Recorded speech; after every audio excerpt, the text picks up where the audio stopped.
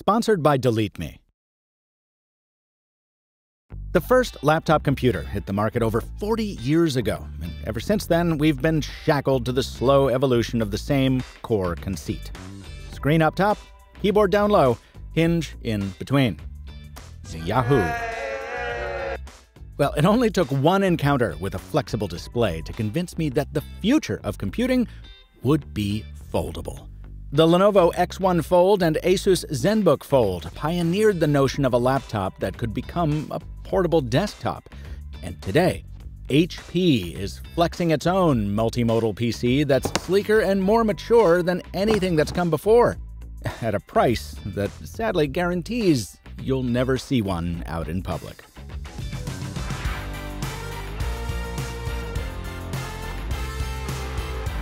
Speaking of being out in public, even as somebody accustomed to carrying around unreleased or otherwise precious gadgets, I was extremely conscious of the $5,000 payload dangling from my clenched fist as I walked from the HP briefing to the ferry back to Brooklyn.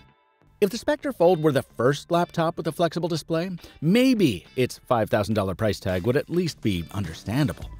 It would still be utterly unjustifiable for reasons I'll get into, but it's not hard to see how a machine like this can captivate. When I share photos of it on social, perched in different postures for different settings, there's always someone who says it looks like something out of sci-fi. And it does. That's the magic of a PC with a flexible screen. It can start out no bigger than a 12.5-inch clamshell, open up into an absolutely monster 17-inch mobile workstation, or split the difference with a 1.5-screen workspace concept that adds more display area by bumping down the keyboard, which also gives you a clever little wrist rest. The magnets hold it firmly in either orientation, while also informing the OLED screen which sectors it can shut down. Very smart. It's the extra time spent on the small stuff that elevates the Spectre Fold above the competition, namely a Lenovo that squandered its promise with a bug-plagued performance right out of the box, and an ASUS whose ponderous size largely nullified its design ambitions. Lenovo later found something truly great in its dual-screen YogaBook 9i, but that's a machine you need to assemble with a detached keyboard that adds a measure of bulk to the equation. The HP, by contrast, folds into its own footprint with the keyboard sandwiched neatly between, and it borrows Lenovo's trick of wirelessly charging it while it is so docked. And despite the need to be thin enough to fit in the gap between the screen sides, these keys actually boast a fair amount of travel, while the Bluetooth connection is strong enough to keep the double-letter bug to a minimum. Even the trackpad is passable. I forgot my travel mouse on more than one occasion, and I could still get work done without feeling too confined. The only complaint I have is a familiar one from other notebooks with detached boards. There's no backlight, and that's no good. There are always more trade-offs to a foldable than to a conventional device, but HP did a nice job of keeping many of those to a minimum. To make up for having just 2 USB ports, there's a dock in the box to pad them out with a broader range of options.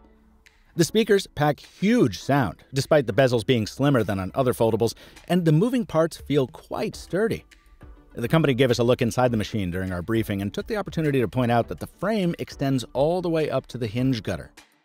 Also, the battery is smartly split, not just across the PC's 2 halves, but asymmetrically so, with the heavier half down on the bottom side to help anchor it when you're laptoping. There's a physical privacy shutter on the webcam, bravo, as well as security features like walk-away auto-lock, unlock on approach, and lurker detection.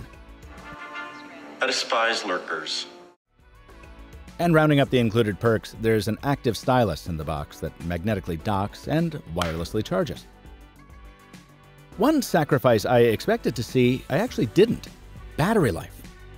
Over about a month of testing, the Spectre Fold routinely cranked out 7 to 8 hours of endurance, even when I spent the majority of a day in full-on 17-inch workstation mode, with the whole display illuminated.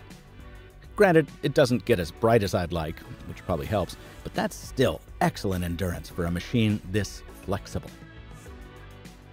But even in a hypothetical world where this cost half as much as it actually does, the HP Spectre Fold was never going to be MrMobile's mobile workstation.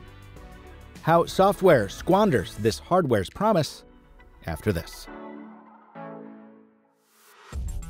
It's been a little over 6 months since I first told you about Delete Me, the simple service that gives control of your personal data back to you.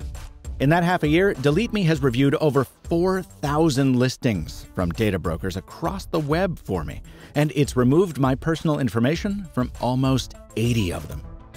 What kind of listings?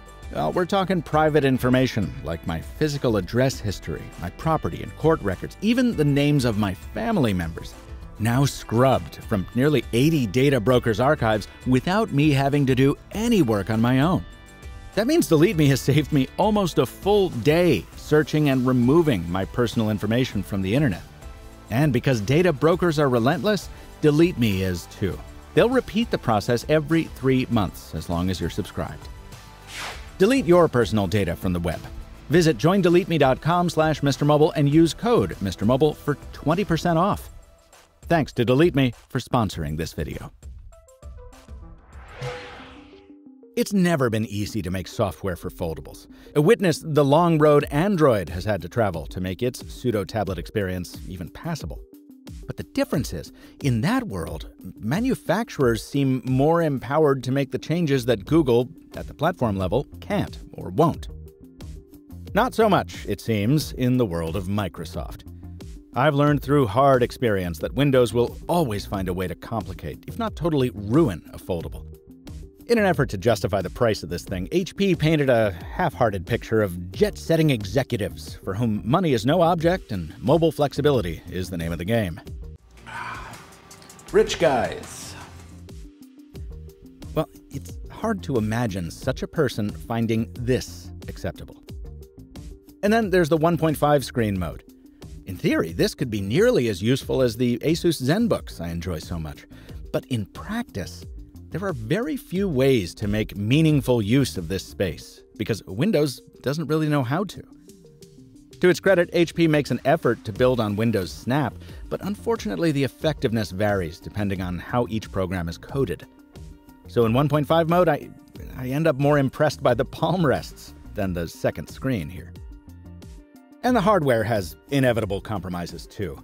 In tabletop workstation mode, the webcam isn't just off to the side, it's rotated to portrait because of the sensor orientation. So you effectively need to take your video calls with a smaller screen, and that's unfortunate. Also, the kickstand's offset position means it needs to stretch further back to hold up the machine in a stable position, which means it leans back just a bit too much. Finally, each time I try a folding computer, I'm amazed all over again that a company with the ambition to build a revolutionary device like this doesn't have the will to refuse the licensing agreements that mandate these ugly stickers and basically make it look like any other PC when it's closed. And I'm gobsmacked that a $5,000 machine comes preloaded with the scareware that even grandparents shouldn't be falling for anymore. Can you peel off the stickers? Yeah. Can you uninstall that shovelware? Sure. But you shouldn't have to, and you shouldn't have to. To round out the complaints with the obligatory spec shaming, yeah, that's a 12th generation Core i7 in there from February 2022. When I asked HP why it didn't go with a newer processor, the company said it's simple. The design of the Spectre Fold called for a 9-watt CPU, and there is no 9-watt CPU in Intel's 13th generation.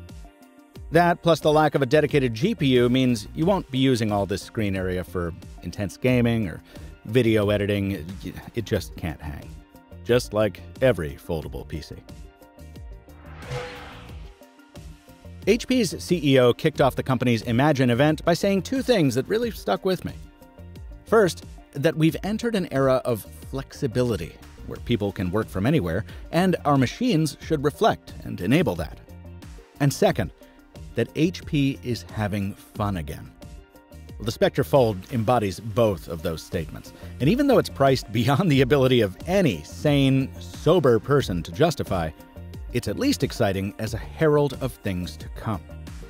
But until HP or some other manufacturer truly dives in with both feet with a great combination of design, power, and pricing, well, we're never going to see that future properly realized. This review was made possible by a Spectre Fold review sample provided by HP. But as always, I gave the manufacturer no copy approval rights, which means they didn't get to see this review ahead of time, nor did HP provide compensation or have any editorial input whatsoever. Please subscribe to the MrMobile on YouTube if you'd like to see more videos like this. Until next time, from Michael Fisher, thanks for watching, and stay mobile, my friends.